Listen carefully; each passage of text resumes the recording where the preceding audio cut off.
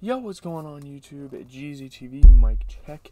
We are back with another video, and in this video we are going to be going over the All-Star teams. I'm going to be giving you guys my thoughts, and then we will possibly getting into...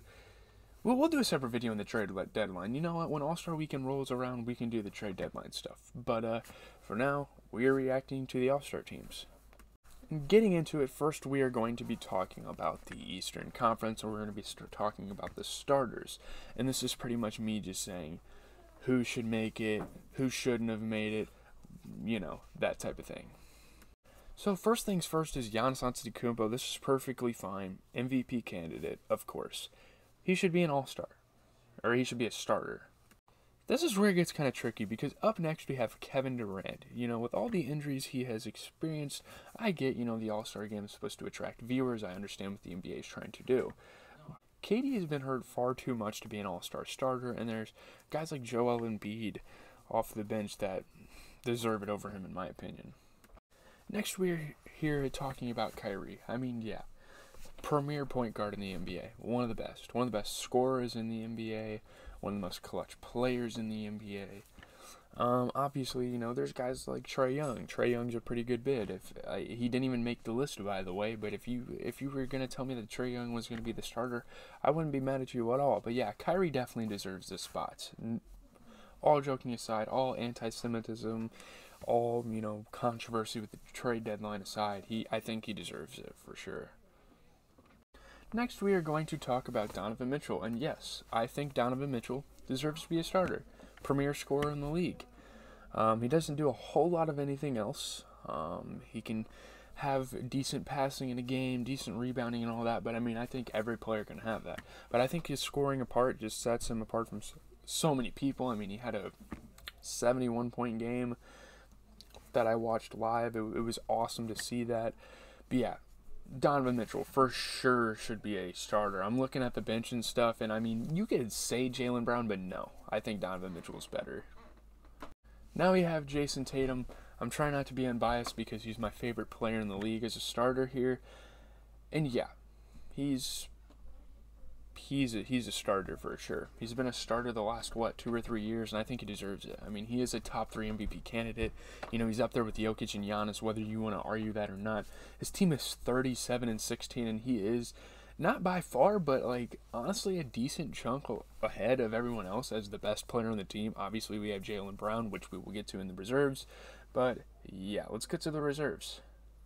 So now we are going to be talking about the reserves, who I think should have possibly been a starter, who I think is for sure on the reserves team, and who I think should maybe even be over some of the reserves. So yeah, let's get into it.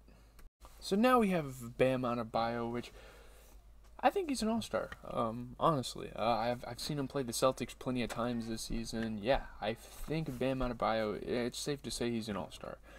Great defensive player. He can grab boards. He's a very skilled big man. Undersized, but he can get a lot done on the offensive end. He's had a good 10 to 15, 30-point games being on the same team as Jimmy Butler. And yeah, I think Bam definitely deserves to be on this list. Next, we have Jaylen Brown of my Celtics. Yeah, I think it's safe to say that Jaylen Brown is an all-star and a reserve. Him and Bam are in perfect spots here. This is a good start. There's going to be some controversial moments on this, of course, but this is a good start. You know, Jaylen Brown has had great games this season. Very aggressive player, good moves. He's got a bag for sure. So yeah. Next, this is where we get a little iffy. We have DeMar DeRozan. I've respected DeMar DeRozan's career. I think he's always been a very underrated basketball player. It's just this season, I've seen him have some really bad games where he'd have like 15 points off of like 30% shooting. I definitely think there's guys in the East that could top him here, and I mean like James Harden. Like we're talking like a James Harden, damn near Zach LaVine, his own teammates, almost better than him. But other than that, sure, I'm not extremely mad about him being an all-star reserve. I know like the NBA likes DeMar DeRozan, but yeah, they have snubbed him over the years, so maybe this makes up for it. I'm not really sure. Yes, Joel Embiid, top 5 player in the league, and he isn't an all-star starter. I'm happy that he's an all-star. It's just, why the hell isn't he a starter? He should start over KD, and I think this would be a perfect all-star starting list. If he started over KD and you had him, Giannis, Tatum, Donovan Mitchell, and Kyrie, that would be an insane starting lineup. But yeah, let's move on. You know, I've liked Tyrese Halliburton from the start of his career, but this just kind of startles me a little bit. Like, why isn't a guy like Darius Garland or Trae Young or James Harden, why are guys like that not, or Jalen Brunson? Hell, we forgot about Jalen Brunson when we were talking about DeMar DeRozan. Like, why isn't Jalen Brunson on this list? Tyrese Halliburton, very shaky. We're getting into very shaky territory here. Man, the internet is letting Jrue Holiday hear about this one, and I'm honestly not opposed to it. Like, what the hell is this NBA? Sure, he's one of the best defending guards in the league, and even like some of the greatest scorers of all time, like KD, can attest to that. But I can name 5 guards that didn't make the All-Star team that are better than Jrue Holiday, and plus, there's guys on the snubs list I've been mentioning before that have played more games than him. So yeah, shout out to him. I mean, he's on a good team, so I guess I understand why they'd put him on here. And no, I don't like this pick at all. Julius Randle's been a little bit shaky this year, but I can't find anyone in the East that's a front court player that hasn't been put on this list that should be put on this list over Julius Randle. So I'm just going to leave you guys with that. I think Julius Randle, I'm happy for him. I'm happy that he's an all-star, former most improved player, on a pretty good, pretty solid at least, New York Knicks team. So, yeah, shout out to Julius Randle. He's had a couple of shaky games, but he's also had some good games. So, yeah, I would say he's deserved. Here we are moving right along to the Western Conference. We are going to first start with the starters. Let's go. LeBron James, one of the best basketball players of all time, has been named as a starter and presumably the captain on a game day, which is very interesting. I haven't really talked about that, but I really like the dynamic of them making them pick like a pickup game, like right before the game. LeBron James, he hasn't played like that many games he's played a decent stretch of games, but not as many games as I don't think Lakers fans would want. Personally, I don't really like the lack of games we've seen from LeBron. I wish he would have played in more. Maybe there were some genuine injuries mixed in there. I still think, like, at his age and how well he's playing and how close the Lakers are to, like, making that leap into the playoffs, they're close, guys. Like, you can talk shit about them all you want, but they're close. So, yeah, I'm not mad at LeBron being a starter. I really am not. I think this is fine. So, yeah. Next, we have Steph Curry. We're really starting the list off with, like, legends of the game. And honestly, there are some better point guards in the NBA than Steph. I could probably name 3. That aren't in the starting lineup, even. Like, some of them are debatable. I think Dame and Ja are better than Steph. Steph, no doubt, has had an incredible season, but I guess him and Dame are kind of in the same spot with their teams. Honestly, they should have started Ja, because looking at how the Grizzlies are playing and looking how Ja is playing, I think Ja should have been a starter over Curry, but Curry being an all-star, can't be mad at that at all. Obviously, he's had some pretty incredible games this season. Well, this is a no-brainer. Luka Doncic, some of the most absurd stat lines in the NBA this season. We'll talk about his absurd stat lines up next. But yeah, Luka Doncic, no-brainer. Easily a top 10 to top 5, possibly top 5 player. He probably is a top 5 player. I would say him and Embiid are like right outside the MVP conversation. Obviously, he's been dealing with injuries, which is very unfortunate, but the Mavs are still playing pretty good, I would say. So, yeah, shout out to Luka for sure. He was an MVP candidate at the beginning of the season. I don't know if he is now, but yeah. Man, Nikola Jokic, probably like the 8th wonder in the basketball world. This guy is absolutely insane. One of the most skilled centers I've ever seen play the game of basketball. And this season, it's no different. I mean, he is incredible.